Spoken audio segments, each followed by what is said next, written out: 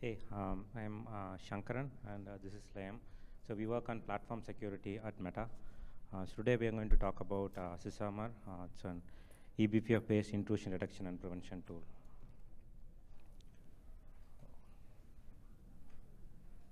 So the agenda for the today's talk is, so today I'll go over the problem statement, and then we'll talk about Sysarmor and the features it provides. And then we'll go into some of the interesting use cases we had and some of the challenges we faced along the way. So at Meta, where we connect billions of users every day, so the risk of cyber threat is really high. So without a strong intrusion detection and prevention solution, Meta's network and host could easily be attacked and leading to unauthorized access, data leaks, and system breakdowns. So in the past, we used SE Linux and OS Query for intrusion detection and prevention, but with performance issues, we could not able to enable SE Linux everywhere in our production environments. And OS Query is a snapshot-based system, so it lacks some of the prevention capabilities what we are looking for. So the main problem here is how do we detect and stop these advanced cyber threats in real time with low performance hit and scale it. So we ended up building Sysarmor. So Sysarmor is our intrusion detection and prevention tool built using eBPF. Primarily, we use like LSM BPF for enforcement. The main difference between Sysarmor and similar open source tools are Sysarmor evaluates its rules and policies in the BPF code, and it's optimized for high performance. So we use meter attack framework for additional coverage, and then we have currently more than 50 plus BPF hooks.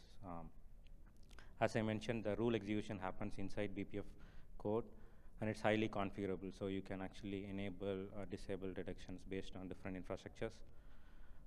And we use like BPF-LSM for mandatory access controls.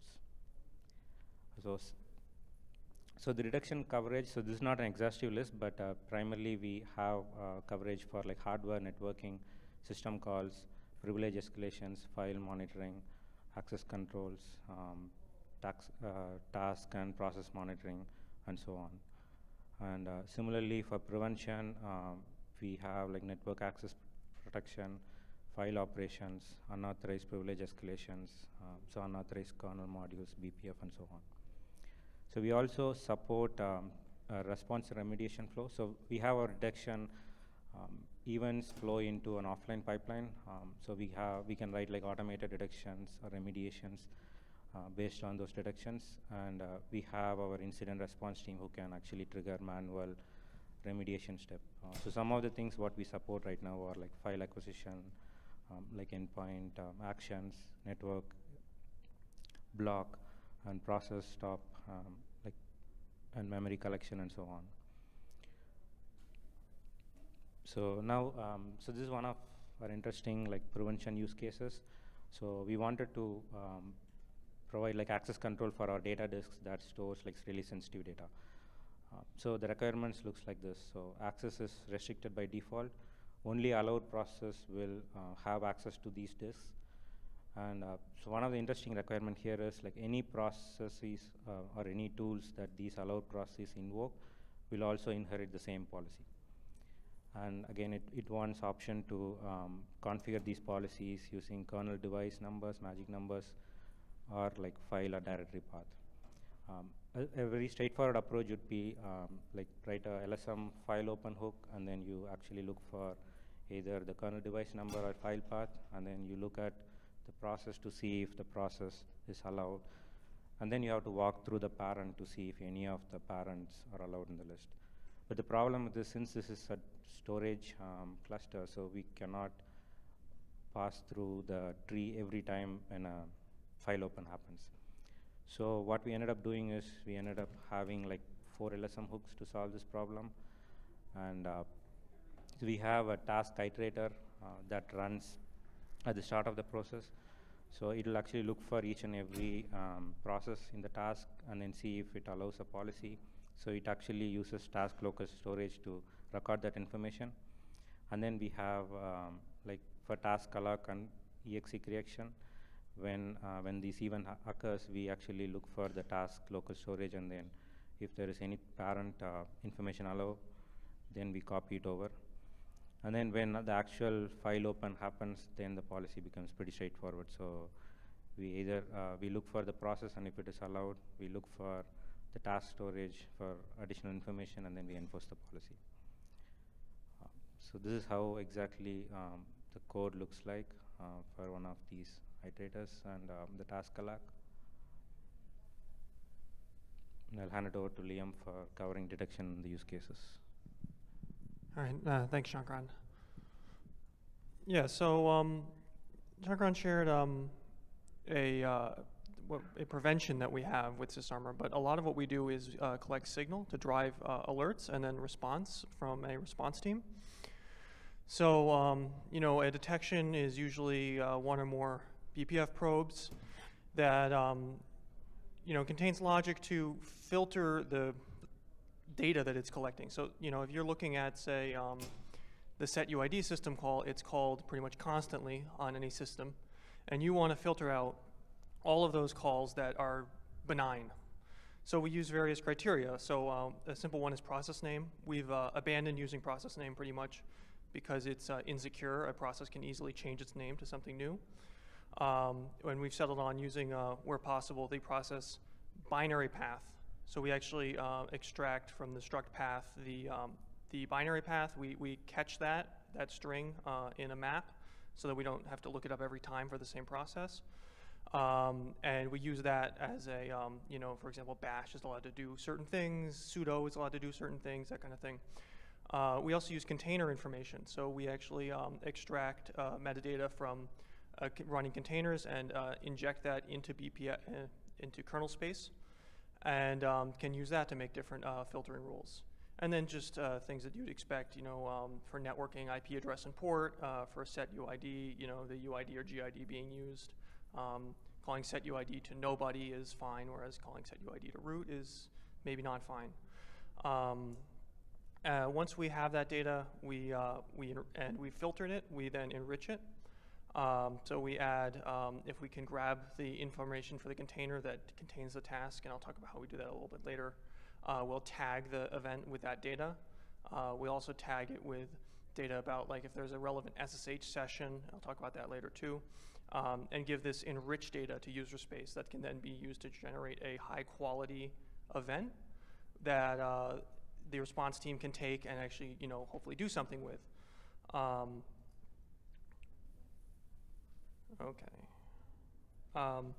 So yeah, as Shankaran mentioned, one of the big things for us is performance. So we want these probes to have minimal impact on the system. And in fact, the systems we run on, generally the owners will push back on us if we use too many resources. So we have tools that automatically track BPF memory and CPU utilization at Meta. But we also wrote our own tools to track simply like the elapsed time of every BPF program. So we record its start and end time, and then record the delta in a map for later analysis. And then we can automatically make decisions based on, you know, how much CPU time a given program is using, or how many times it's been called in the last minute, 10 minutes, whatever. As for like CPU utilization of user space, it's generally extremely low because we're doing as much work as we can in BPF. We're offloading everything we can into BPF. So one of these use cases is tracking TCP sockets. So we're very concerned about processes spawning sockets that are not authorized.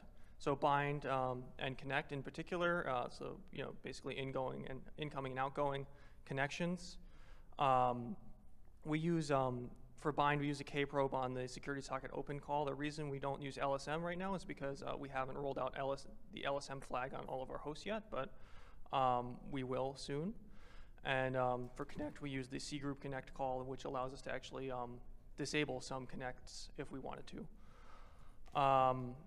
And then we also look at the accept call on certain hosts. So accept at meta scale is called an inordinate amount of times.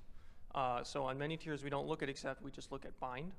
But we, on some tiers where it's called less often, we look at it, and that gives us an idea of what sessions are being opened, And in particular, we're looking for sessions, to and from suspicious places with accept. So we also look at UDP. We look at UDP send message and receive message via the UDP send message and receive message hooks, or functions rather. We k-probe them. We just do a pretty simple thing. We use a map to store the outbound or remote IP address and port. And if you see, so the first time you see a packet going to that place, you log it. The second and nth time, you just ignore it. And then we clear that map periodically. So that keeps this relatively performant without, while giving us the data we want, which is, where is this data going to?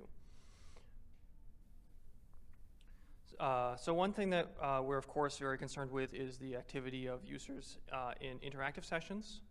So we uprobe bash. There's a well-known bash readline function that returns the contents of a command that you type into bash. And it's only called when the command is interactive. It's not called for scripts. So this actually has really good performance because it's a probe that only fires when a bash command is entered. It's fired at no other time versus other ways of getting this kind of data. But there's a problem with this. The problem is that you have to do a uprobe, you have to know where bash is, and you have to actually probe it. If you're running a containerized workload, every container will have its own copy of bash.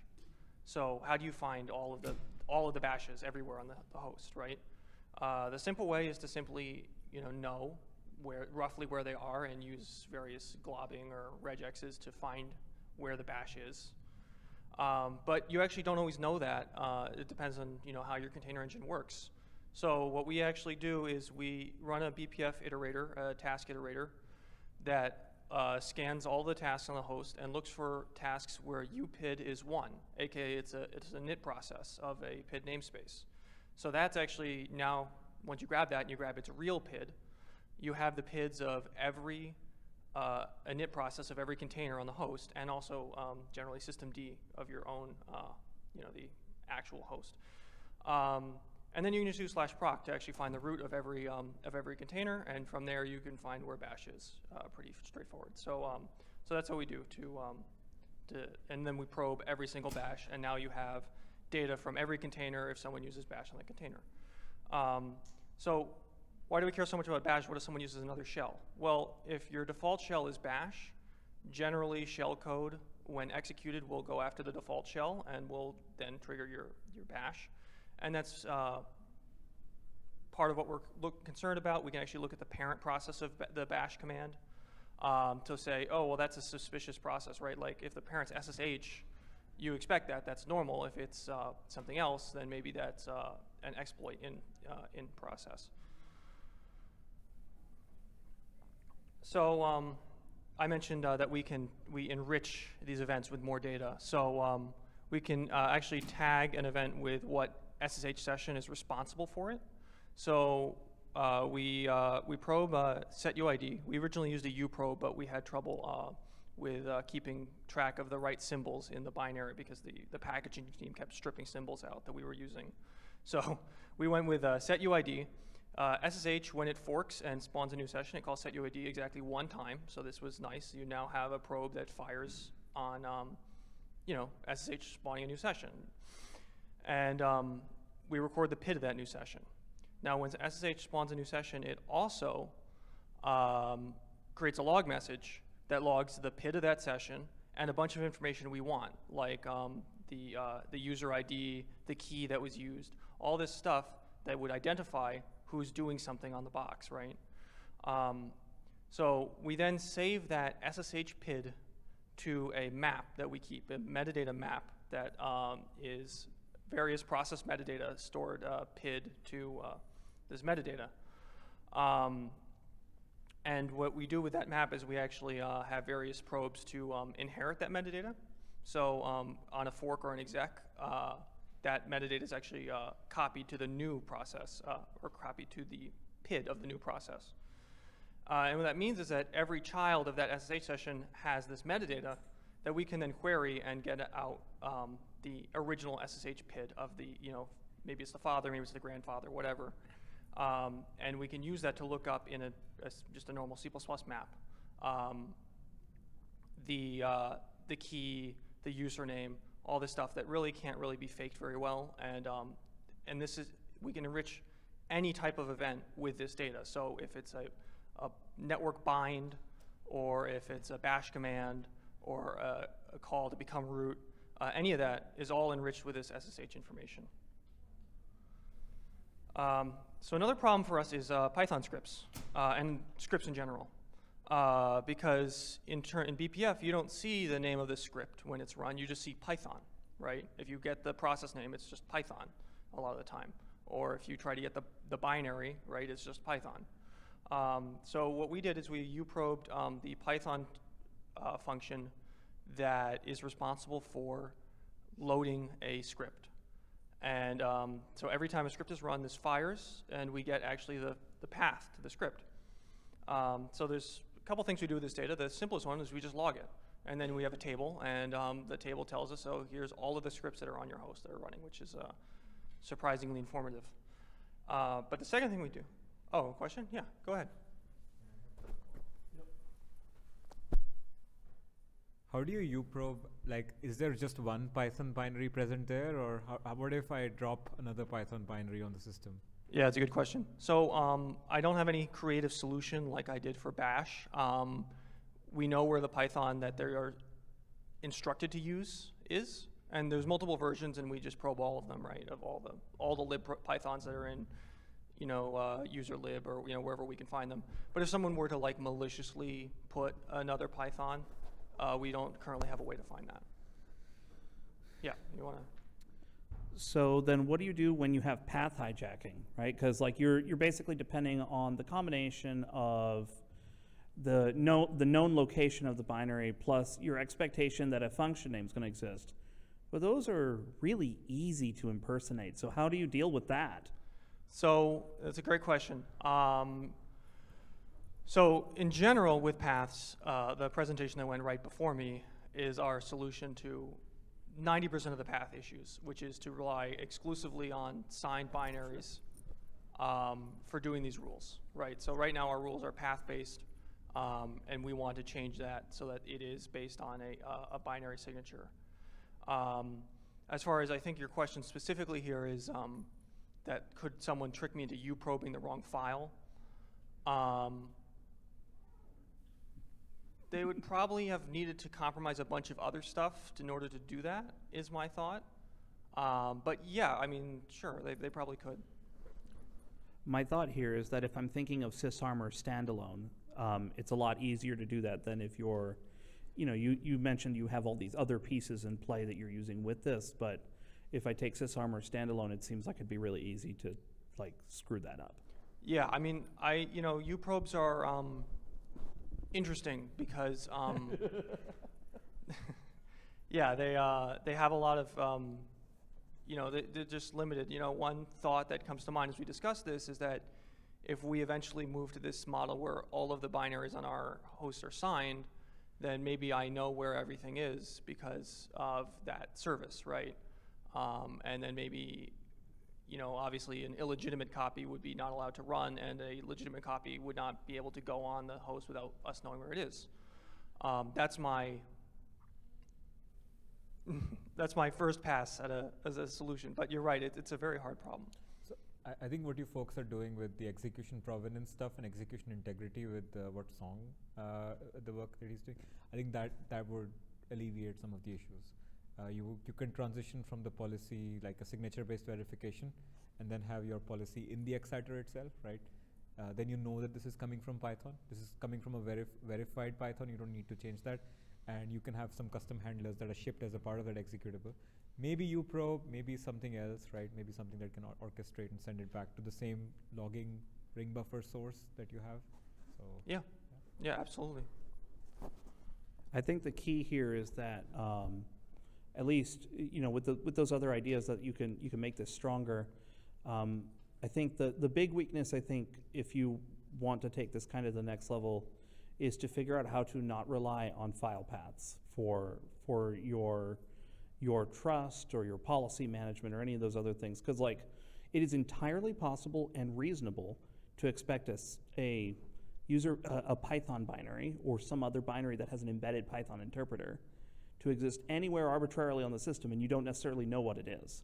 But you do know that if your signatures are trusted, or if you have the checksums or the digest or some other like secondary mechanism, whether it's trustful or distrusted, and that's the sort of thing that I think would make, you're kind of inching towards this, and I think that would actually be a good next step towards like closing a lot of these holes that that you'd have with Sysarmor standalone. Yeah, no, I absolutely agree with you, and that is 100% where we're going. Is paths are the best thing that we could get working on our own, and then with with Song's help and other resources, we're going to be able to do a lot more. So I just have a few things left. Okay, so yeah, one use case that came up was container escapes. So a very common way of escaping a container, it's really a whole family, is to abuse the file system in some way, whether it's to mount the root file system or to use like special files and /proc. Files are a problem. So what we did was we first we had to figure out how to track container creation and like inject container information to BPF, so we know what process is the member of what container. So we track container creation with by kprobing the create new namespaces function, and that kprobe sends an event to userspace every time a new mount namespace is created. And we chose mount just because we're doing files, so it seemed reasonable to choose mount. We then query. We know when the container was made, so we can then query the container engine to get the container metadata out for that container. We then put that metadata into a map that's indexed by namespace ID. So now, whenever you have a process, you can look up its mount namespace ID, and you know what container, like all the container information for that in BPF. So then we have a kprobe on security file open. When a process opens a file, we look it up its container information. Currently we're using container username because all these containers are created by like the same user, so this was the best field for us. We use that username as a key in a second map, which contains the allow list of all the files allowed to be opened by that container. So we can then check the file against all the allowed files. It's files and directories actually, so it can be inside a directory, and that's allowed. We do that check, and then we know if someone is accessing a file that's highly abnormal for that container.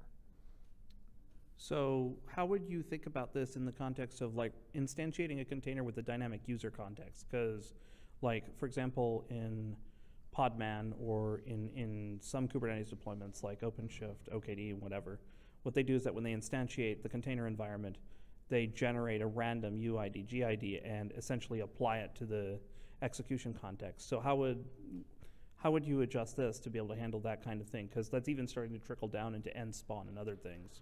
Well, if there's a random UID and GID, that should be fine because we're using namespace ID, right? So, I think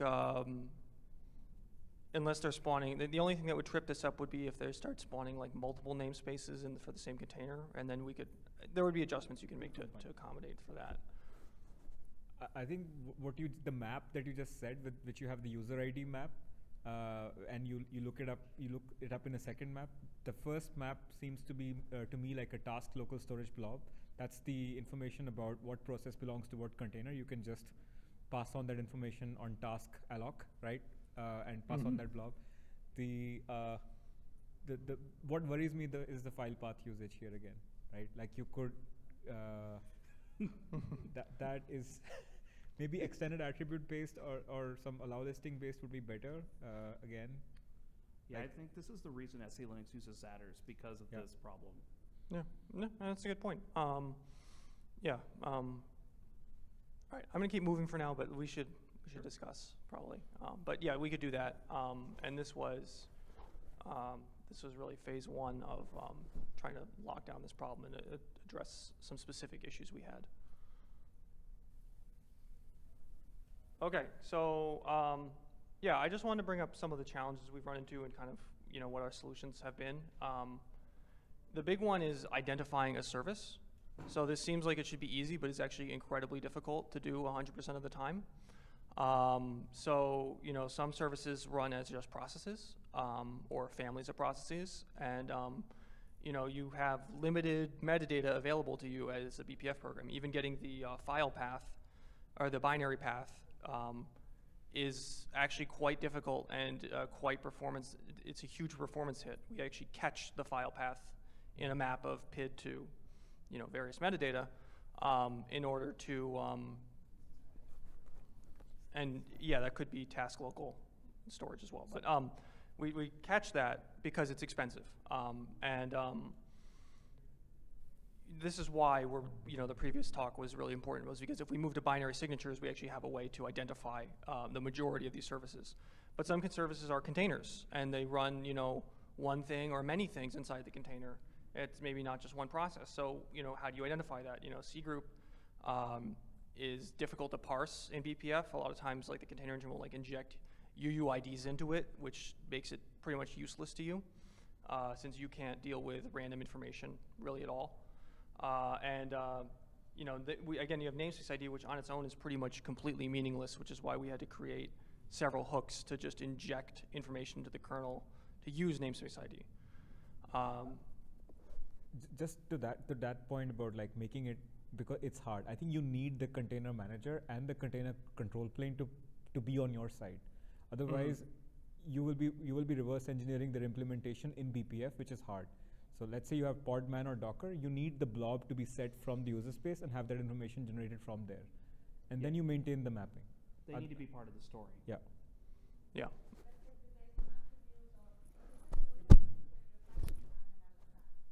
Yeah.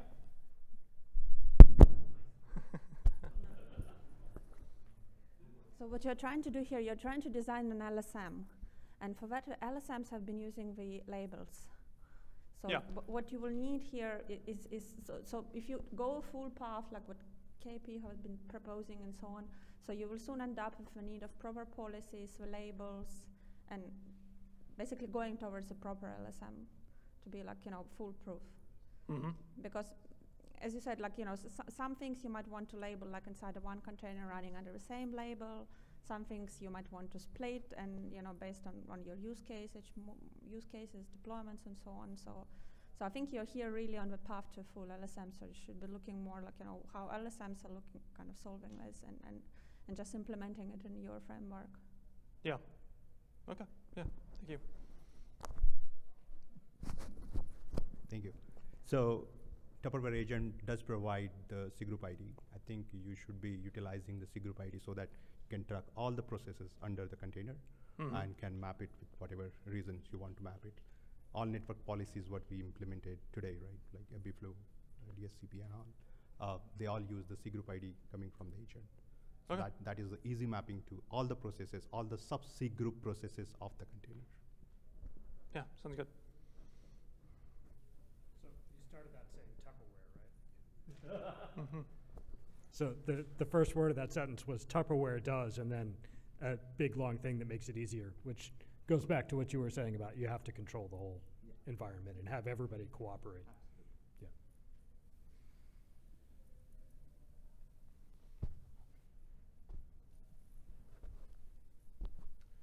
There was still a question in the chat. Oh, okay. Can you talk more about the performance issues you've experienced with SE Linux? And maybe I'll extend, how does it compare to the measurements you did with the BPF-based file system? Yeah, sure. Okay, so as far as the performance of our system goes, we eliminate, I don't remember the exact numbers, but 4 or 5 nines of events in kernel space, probably a lot more actually. So the hooks execute in a few hundred nanoseconds, and the whole thing is very fast. The data just gets, we do a few simple checks in the nice path, right? We do a few simple checks. The data is filtered, 99.999% of the time. That's it, it's done, it's discarded. and the system gets back to going on its way. The specific issues with SE Linux, I don't know if you remember any numbers, Shankaran? No? Yeah, this is sort of, it was before my time that SE Linux was eliminated at Meta.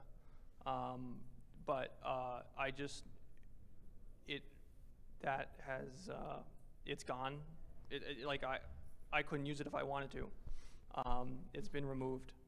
And a lot of people had a problem with it. There's literally one place at Meta that it's being used right now, and we're currently replacing it with what Shankaran talked about, the LSM hook that he wrote. So I saw that you're using K-probes to hook into security file open. Yeah. So it's not, you're not using the LSM because of those indirect calls, right? We're not using LSM because it hasn't been rolled out everywhere yet, the flag to enable it. Okay. And the other part is for local storage, like I saw you were using a map to index the... Yes, so there's a reason for that. We support all the way back to kernel version 5.2. Yeah.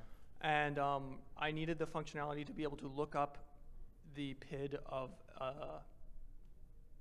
look up PIDs that I don't have the access to the task struct for. Okay. So that is why. As soon as we get into we're ditching 5.2, and I don't know if 5.6 is everything I need or not, but at some point we'll eliminate that and use task local storage. And the other thing which you mentioned is to store the metadata for each process, right, and pass it on. You can do it with UUIDs, right? You can generate, like, it doesn't have to be the C group ID or whatever. Right. You can generate your own UUID with a composition of the namespaces that you care of for your definition of the container.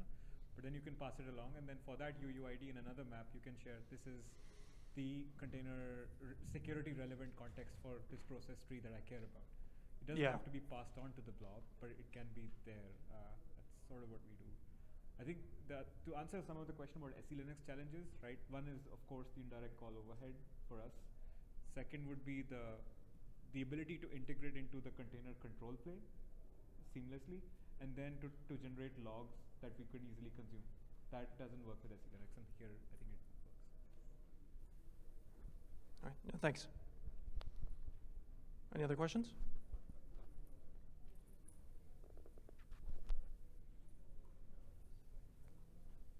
Oh, did I have one more slide? Yeah, I did. Yeah, okay, yeah, just real quick. So yeah, the challenge is, the other challenge we have is working with files, which as we just discussed, are treacherous and will betray you. But so a lot of times we'd like to answer questions like, is a file in a certain directory? Is a file, is a file in a map of files allowed to open? Now, as we just discussed, maybe this is an incorrect approach and we should be using extended attributes instead. But so we did some work to parse out this information ourselves, because BPF-DPath is like the only thing you really have to work, that the helper function you have to work with regard to files. And it just gives you a string. And also it can't be used in many places. In fact, I think it can only be used in like a handful of hooks. So we actually parse files out into a data structure where we store the file names in reverse order, because that's what you get when you walk the D entry, you get the file names in reverse order. We store the offset of each file name in an array. And then what that lets us do is quickly take basically views of the file. If you want its directory, you just kind of move up a few bytes, and you're now pointing at the directory that it resides in. And then if you want to look at the parent directory, you just kind of slide along further. And you can put those you can use those views to look up into a BPF map. So when we want to answer the question of is a file in a certain directory, we just slide along this this data structure, doing map lookups until we've slid to the the root file system. So it's not an ideal solution, but it does work reasonably quickly. Just in general, I wanted to bring up that working with files is and paths is exceedingly difficult in BPF, just because of you have just C string manipulation functions and, very limited number of instructions and, loops and recursion, all limited. So, okay. I believe that's it. I'd just like to acknowledge the kernel team at Meta. They have supported this work a huge amount. We really appreciate that. And the rest of the network platform security services team. Thank you.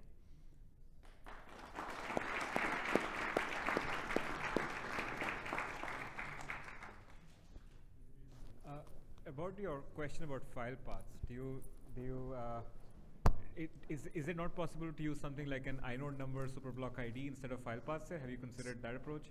Yeah, so you can use inodes, and actually there is a detection that at Meta that does use inodes that I'm familiar with. But there's the issue that you have to rescan the whole file system periodically to update it. It also wouldn't work because in Btrfs, every subvolume gets a reset inode count. They're dynamic and created at mount time. So you would never have any reliable way of identifying anything. Yeah, you also have to be aware of all the tricks of like swapping files and stuff. Yeah. You can do it, and there is a place where we do it, but it's tricky. I mean, you'll have to hook in different places to update your map. Yes. Yeah, exactly. Yeah. You'd have to have a subvolume plus inode. I mean, NFS file handle is what you need. Yeah. NFS solved this with the file handle. So But there's also the arguments about the file handle right now on the list. So we don't have an answer. my point was not using exact tuple that I just mentioned, but using some other alternative information on the file system instead of the file path, right? No, the file path has got to go. The BPF tax. I've got to use the file path still, right? And I work at a company where it was easy enough to break it. The BPF tax tool that you mentioned. Yeah. How is that run? Is that just kind of a one-off thing? Do you guys have like a continual process, like continuous benchmarking that you're doing as you add probes and change things, or? Yeah, I believe it's continuously run in prod it goes to a table, and then so you get like nice charts basically of like you could look at like this week's BPF data, like how much CPU did you use and how much memory did you use. Okay. Set up for like every release, so if there is any change, any regression. Okay. Yeah, so it's like continuous profiling in production. Okay. Cool. All right. Thank you very much. And now we have a break until 4:30.